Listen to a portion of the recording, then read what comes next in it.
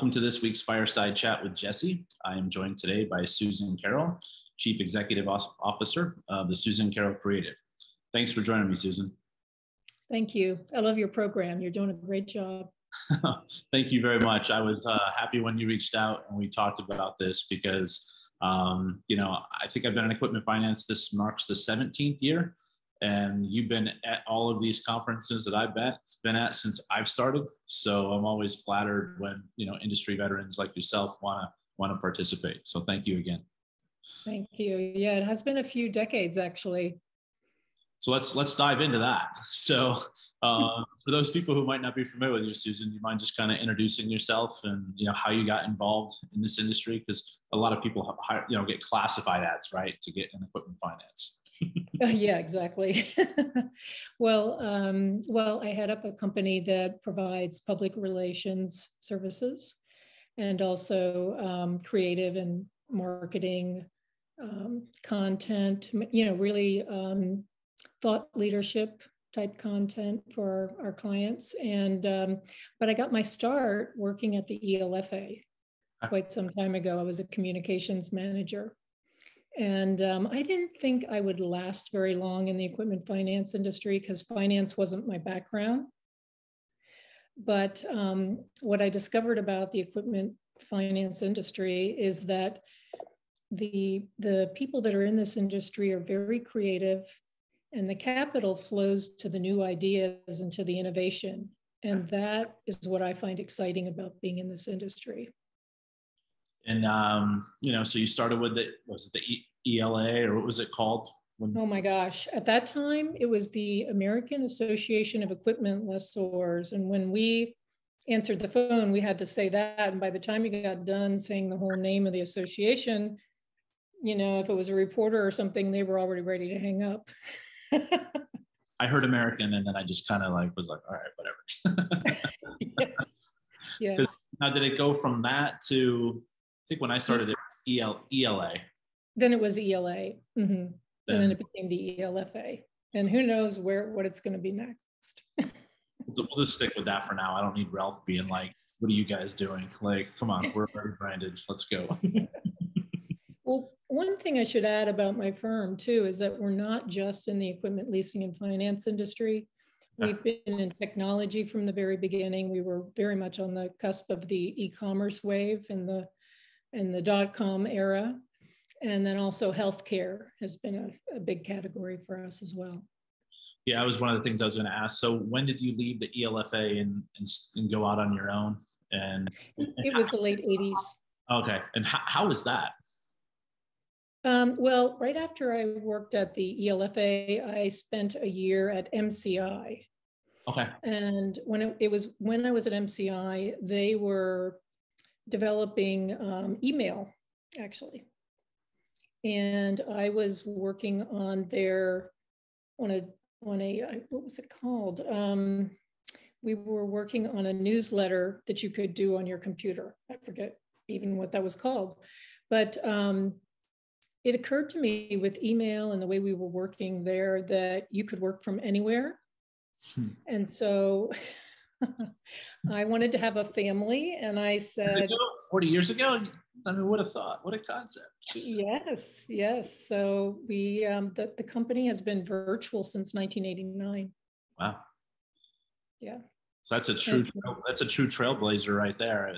The funny part about equipment finance, like I said, I think I got it in 2005, is when you go look up someone, when it's like, oh, I haven't heard of that company, and you go look at their website.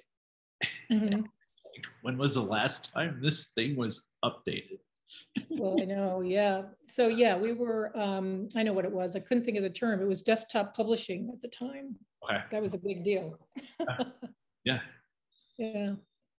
So going out on your own, started the Susan Carroll Creative, going after organizations just to assist them with their marketing activity, rebranding, now. Well, my studies were in journalism. So originally I was a reporter before I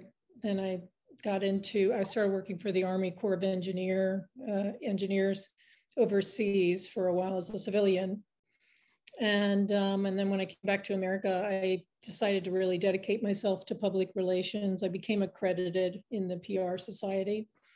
And so really, I've just always been working with news media and working in communications all of my life, really. Where'd you go overseas? Anywhere fun? Oh yeah, Italy, okay. Germany. Yeah. Nice. Yeah. It was a good experience. No, I absolutely, especially, you know, when you're younger, you know, explore all those places. Absolutely. Yeah. So I just want to, so equipment finance, when you targeted these organizations in the late 80s or 90s, you know, what are you looking for, you know, in an ideal client, Susan? Oh, that's a good question. Well, I mean, all of our clients are very innovative. And so they're either cutting edge, which makes them very exciting, or they're global.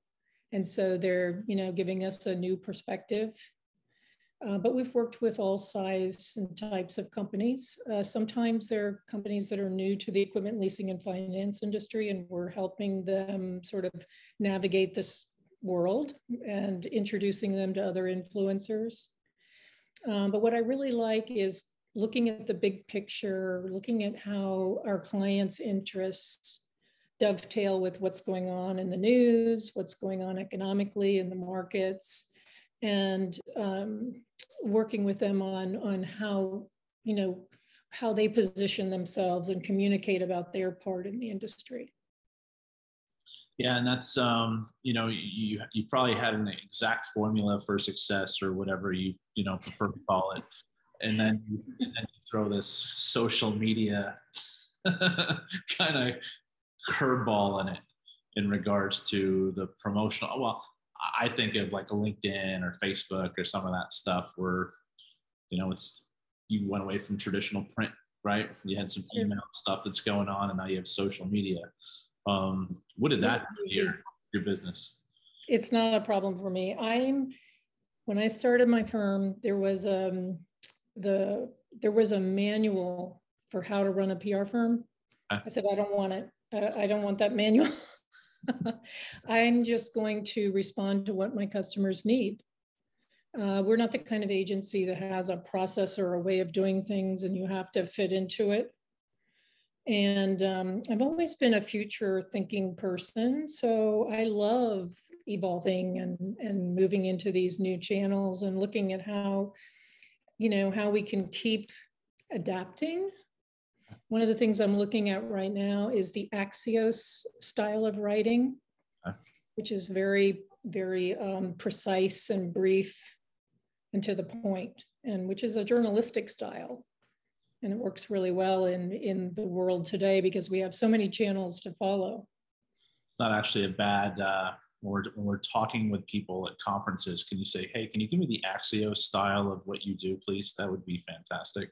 Yes, yes. Yes, the point of that is, you know, what is it and why does it matter to me? Yeah.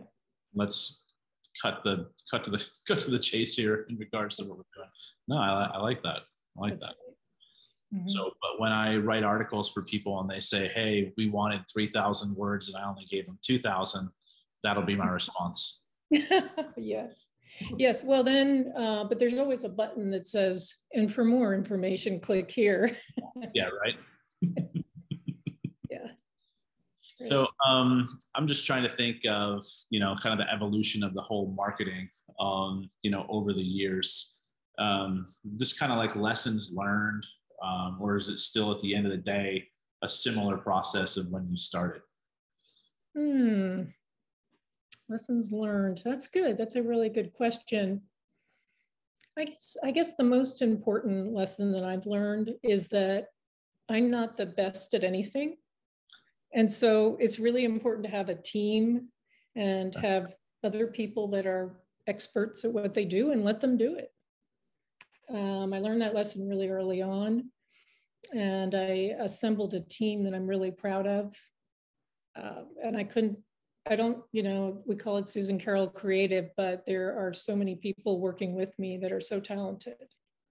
And I think that's important, is to bring in people that are more talented than yourself and then let them blossom. Absolutely. So it's the Susan Carroll Collective Creative, right? Mm-hmm. Mm-hmm. Yes, we used to be called Susan Carroll Associates Public Relations, and we changed it to Susan Carroll Creative because we realized that some of the things we were doing, people could just Google and find examples of how to do it. You know, like a press release, for example, they were finding one and then just using that as a template. And so we said, what is it that we can do that you can't just Google? And it's the creative side. It's the creative thinking. So I went to school, I graduated from West Virginia in 2003 with a BA in marketing. And, you know, I went into sales. You know, what do you do with a marketing degree, right? Either go into sales or some kind of a marketing aspect.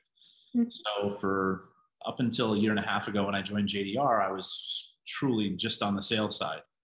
You know, so the interaction between sales and marketing is constant, but not really, you don't get that much impact, or at least in my previous organizations, I really didn't have much say. Now at JDR, when I'm in charge of sales and marketing, and, you know, it's a division of me for both of those, where it's like, oh, now I get to write my own press releases, or working with a team, and it's okay, I need to create these advertisements or graphics, you know, and it's a different appreciation. However, it's completely different than it was, I don't know, 17 years ago when I went to school. Sure. Yeah, and I think that the challenge for a lot of organizations is they want to hire somebody just coming out of college with a marketing degree, and they want them to be able to do so many things. And it's, you know, for example, when you build a website, you know, you need the creative thinking for the navigation and the content, and then you need the design, you need the technology. But I do see a lot of silos coming down. And, you know, there used to be a real division between public relations and human relations and the technology department. And now it's, you know, we all work together. Well, not only that, though, I think traditional marketing degrees in college and universities are B2C. There's not a lot of B2B courses or specialty. And I would think that equipment finance is extremely unique, where when you have one organization, I remember when I first started cold calling, you know, you'd make 100 phone calls and they'd all be brokers. Right. You know, there's only so much value you're going to have for those individuals compared to funding sources, service providers. So yeah, anyhow, kind of rambling on here, sorry. No, it's interesting. It really is. I like hearing your perspective. So I want to shift over to kind of, I mean, when this records, or we're recording on International Women's Day. So, you know, highlighting, you know, fantastic women throughout the world. You know, I consider you to be one of the pioneers, you know, on the women's side in equipment finance. And just kind of wanted to get your thoughts, Susan, on, you know, the leadership role or just women in general in equipment finance over the years. Mm-hmm. Well, of course, I don't work in an equipment finance business, but I, you know, I think that when I first started working at the ELFA and in the early part of my career, it was predominantly men. And I felt that I needed to play down the fact that I'm feminine.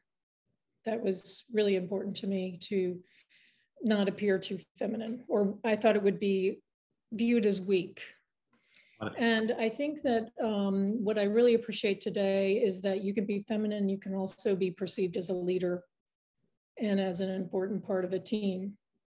So that's a change that I see taking place. And I really love the way the ELFA has embraced this, and the other trade associations as well.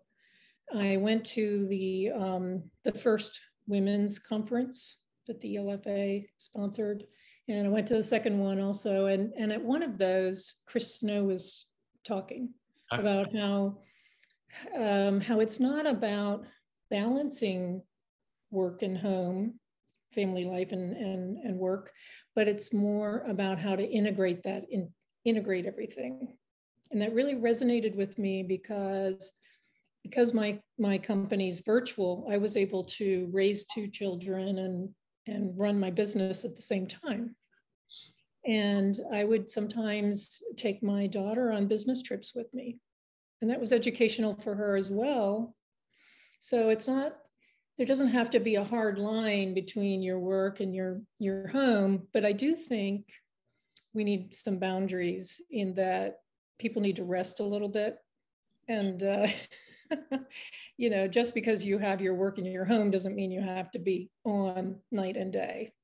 Well, and that's one of the big topics that we talk about with the EFC events is that work-life balance. And we're seeing it almost more now than ever where people are just getting burned out because now you have the tech. I mean, we've always had these, right? I mean, not always. I think I've had an iPhone for, I don't know, 12 years now. So it seems like always. Always see, right? You can always see like emails and everything on a continual basis. But now I think the pandemic forced everyone to be able to have a laptop at home or access to the system or anything else. And what are people doing? Like, are they working? Like when I see like my employees on at like 10 o'clock at night, because they're on the East Coast, I'm on the West Coast, I message them like, what are you doing? Like, what's going on? Like, is everything okay? Just kind of checking in because, you know, I'm trying to show that support where, you know, it's like I value what they're doing, but it's also like, go to bed. Like, this, wait till tomorrow. You don't need to be doing this now. Yeah, I have some controls set up on the technology that I use. For example, I don't check email on my phone. Only on my iPad or my computer. So I need, you know, there's certain things I want to take some time and think about it when I'm doing it. I don't want to rush something off in an email while I'm busy doing something else. Yeah, I've heard of, what is it, digital detox? Yes. And while it sounds fascinating, it's also super stressful too, because I'm like, I don't know what to do. Oh, I mean, I totally freak out if I ever think that I lose my phone. Yeah, it's like the right arm now. So I know you started off in this industry with, I'm just going to say the ELFA. Sorry, American Equipment Lessors. Sorry. That's okay. Yeah, ELFA is fine. One of the things I focus on with this show is just kind of the importance of the trade associations and what they can do to an individual's career. Yeah, well, I'm probably the only person that worked as a staff member at the LFA. I was a communications manager, and Ralph Petta was there at the time. He was in the research department. He's still there, of course, now the president. Yeah. But then I went on, when I joined ELFA as a member, I went on to serve on the Service Provider Business Council and then the Communications Committee. And then I wound up on the board of directors. And now I'm back in the service providers. Well, anyway, the point is it's very valuable. And I always recommend to my clients that are new to the industry, get involved, get on a committee, you know, align with the other influencers and use social media to stay in touch, in addition to going to the events. Yeah, when I look at the events, right? Because if you're on your own, right? You don't have a huge travel and entertainment budget. So right. You can be very selective in the events that you can go to. So if you had to pick out like 2 ELFA events to go to, or maybe like an NEFA, if you've ever gone to any of their events, which ones would you recommend, Susan? Oh, well, I want to say, first of all, that I love the NEFA events as well as the LFA, and I love the ones that are on the beach in California. 2 weeks. I saw the countdown today, 2 weeks. I know. But for the ELFA, I would say Capital Connections is very important, and the convention. If I had to go to only 2, I would go to those 2. No, I agree. I mean, you get a lot of face time with senior executives at both of those events, especially Capital Connections. I didn't even really know about that until about 5 years ago when I joined the service provider, community. Well, and you're providing a valuable service to the members and to the ELFA by being a part of that. And also, that's where all the committees and councils come together and have a meeting as well. What advice would you have, Susan, for new entrants into equipment finance? Well, the equipment leasing and finance industry has always been characterized by having creative people, entrepreneurs. And so I think that the new entrants have to be specialists. They have to differentiate themselves in some way. Most everyone says they provide good customer service, but I mean, now it has to be amazing. And they certainly would have to be very tech savvy. Huh. And I think that they would need to have a real diversity on their team. You know, I think that the next generation is really helping this industry evolve. And so I think that's important too. I'm really excited to see the next generation getting involved, like you. I feel like I am waiting for the next generation. But I get that. And what's amazing is you mentioned the specialist portion of that. And that's a good point. I mean, in this industry, we have people that only focus on one piece of equipment that might only be 0.5% of the equipment ever leased, but yet they've done it and they do it extremely well. So they get higher margins, and that's their niche. Well, and they might differentiate not only in terms of the kind of equipment, but in the way that they operate, the tools that they use, and the approach they take. Yeah. Yeah, I'm definitely seeing a separation between the technology, the companies that lease equipment and have a technology backing behind it, and then the traditional finance organizations. Oh yeah, yeah. The old way of doing business is definitely history. No. If I can't see what my machine's doing on this phone here, then you know what? Something's wrong. It doesn't exist. Yeah. Doesn't exist. So Susan, I ask everyone who comes on here to provide a little fun fact about themselves. Other than the fact that you don't check email on a phone, I thought that would have been fantastic. Well, I know a lot of young people that don't check email, period. So, but anyway, I thought about that question. It was the hardest question because it's personal, right? Something personal. So I thought, okay, well, I'll tell you what gives me the most joy other than my children and my grandchild, and that is dancing, ballroom dancing. And the faster, the better. I like the disco, the swing, and the cha-cha. So that's a fun fact. Any videos of you doing any ballroom dancing? Oh, there just might be, but be hard to find somewhere deep, deep in the past of YouTube. It's been a while. Note to self, if there's ever an event, look around the area and see if there's any ballroom dancing, because Susan enjoys it. Look me up at the convention when the music starts. It's always disappointing because no one ever gets out and dances, and they always have these great bands at the convention. Nope, they look at me, they're like, Jesse, come on. I'm like, got an ankle thing. I golfed the other day. Sorry, I can't. You don't want to see this dance. Nope. Yeah, that's right. That's the way it is. And then kind of my last question I have is, why should an organization or individual reach out to you, Susan, to do business with the Susan Carroll Creative? I appreciate that question. Well, we've been focused on this industry for 30 years. So I think a lot of times businesses reach out to us because they don't want to spend a lot of time trying to educate someone about what equipment leasing is and all the terminology and everything. We can be up and running pretty quickly. And then also, as I mentioned, well, I have a journalistic background, but a lot of my writers have a journalistic background too. So they're very savvy with the media, and they are deadline oriented, and they write succinctly, and they never stop until they've really got all the facts together. So I think that we create content that it's not fluff.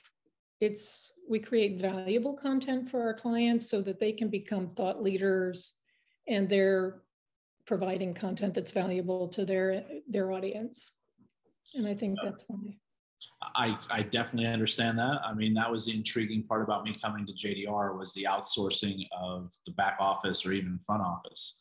And when you take it that next step further, why would I want to invest in a marketing team, train them how to do things and everything else, and you constantly have that when you could go to the Susan Carroll Creative and you help set the strategy and you pay as needed. And we're not the kind of firm. There are some firms out there that force their clients into their workflow or their process. We aren't like that. We're like, well, how do you want to work? And then we adjust ourselves to our clients' workflow and their style. Which can be a very patient process. Yeah, and we're patient, and we like. I say that all joking aside. I love that one again. Well, what would you recommend? Like, it's your business. Like you really want to tell you how to do your business? Okay. Yeah. Well, we like the complex subjects, because in our other categories too, our other niches in technology, sometimes that can get very, very deep and very complex, but we love those kinds of challenges. Absolutely. Well, Susan, I really appreciate your time today. It was a pleasure speaking with you. Hopefully, are you going to be coming up? Are you going to the women's conference in Chicago in April? I'm not going to be there, but I will be in Washington for the Capital Connections. Okay. So I'll see you there, hopefully. I will be there. But okay. I really appreciate your time today, and look forward to seeing you here in the near future. Thank you very much for the opportunity. Thanks, Susan. Bye-bye.